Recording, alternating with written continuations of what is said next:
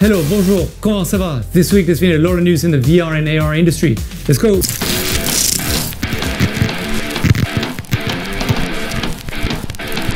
Welcome back to VR Essentials, where we talk about the practical uses of VR. That's right, today a lot to talk about, including new VR headsets, mixed reality and AR, and also some gameplay on the Oculus and the Oculus Quest. First up with Disney News and the research team who have developed a really cool hardware and software where they can basically blend real-world objects with the world in virtual reality. So basically the person in the real world can throw something to the person and there'll be a tracker inside of the virtual reality headset that shows where this object is actually going to be positioned. You can even take off the actual real object in the tracker and just put a little target where it will see where it's going to drop. Now I see a lot of applications for this. Another really cool, exciting news is the launch of Atari themed hotels. That's right, Atari, the synonymous global brand in video games who launched the Atari 2600 back in the 70s and the 80s, and since have launched amazing titles that we're all familiar with, and who are also in the very famous themed movie Ready Player One, are coming out with their own branded hotels where they're going to offer a lot of different VR and augmented reality experiences. They really want to become the hub for esports, as well as they're going to have a lot of different conference rooms and event rooms where they can accommodate these kind of things, as well as build a retro room for those, a bit more nostalgic who want to play some retro Atari arcade games. So these will be started to launch from fall this year and hopefully be opening up within the next 2 years. So they will launch in 8 different cities in the US, starting with Phoenix, and then they'll move on to San Jose, Seattle, and other various parts of America like Las Vegas. It would be really great to see these kind of initiatives, and also an Atari themed hotel, why not, in Europe or here in Singapore. That'd be really awesome. Now let's talk about some gameplay in VR. First, starting off with the Valve Index, which have reportedly sold more than 149,000 headsets, making them number 3, and most of them are sold out. Now in March, the big anticipation of the release of Half-Life Alyx, which is supposed to be the game of the year of 2020. Valve have decided to make all the previous series available for free. So if you own an Oculus Quest with the Oculus Link or a PC VR headset, you can actually try out all the previous series free of charge until March itself. Arizona Sunshine has recently patched up a new update for Oculus Quest users with a new world called Arizona Sunshine on the Quest has had a lot of different mixed reviews because it is one of the most expensive titles. So far, a lot of people have said that it hasn't really provided the immersion that, at that level of gameplay should, especially comparing it to The Walking Dead Saints and Sinners, which is available on PC VR and will be available on the Quest in Q3.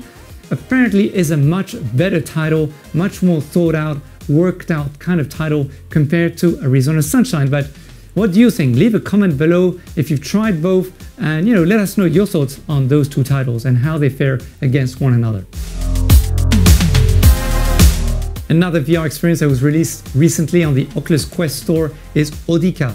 Audica, which has been available for a number of years on various other different VR headsets using the Steam store, looks really like a lot of fun. You get to shoot things because you have a lot of things that come towards you and you have to shoot them, and you're within this kind of futuristic environment with a lot of color. Of course, there's a lot of music, so it could also be quite beneficial for fitness too.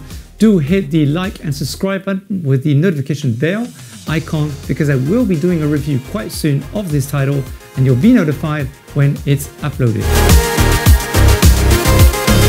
Some development with Facebook and Oculus, especially regarding to mixed reality. In last week's report, we spoke about how we didn't really know when the next generation of AR VR mixed together headsets would come out.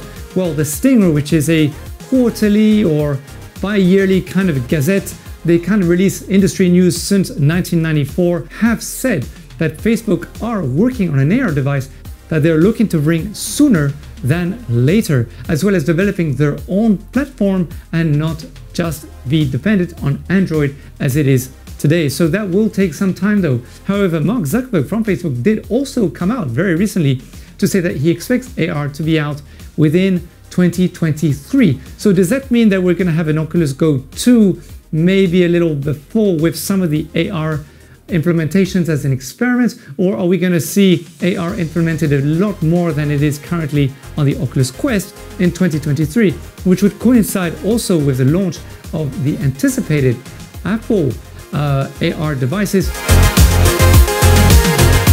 Now, Road to VR and The Verge and various other news outlets have reported recently that the China National Intellectual Property Administration have approved around mid-January a new patent for Samsung's future VR headsets. Now, we don't really have a lot of information as to what they're doing, what they're going to be used for, what technical aspects or specifications they're going to have. So what we have at the moment are a few photos of the actual patent itself with some 3D models, but that's all we have. However, there's a brand new other headset that came out quite recently by a Chinese manufacturer. They're called DPVR, and they have released the P1 Pro 4K. Now they're going to be taking on the Oculus Quest head on, that's right, because their headset is also wireless and offers 4K, which is more than the Go and the Oculus Quest. The chip they're using is the same. It's a Qualcomm Snapdragon XR1, and they're directly hooked up to Vive ports, so you can pre-download more than 3,000 titles. Can you imagine?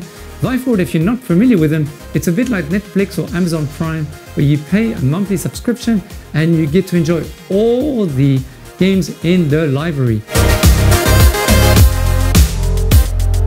Now let's talk about accessories for a minute. Cup VR, which is KUP VR, have released some new hardware where you can basically use any mobile device as a VR experience. Now, it's not going to give you, of course, the kind of experience you're having in an Oculus Go or in a Pico headset, and of course definitely not an Oculus Quest, but it's going to give you that entry level which is much more entertaining and immersive than, for example, Google Cardboard.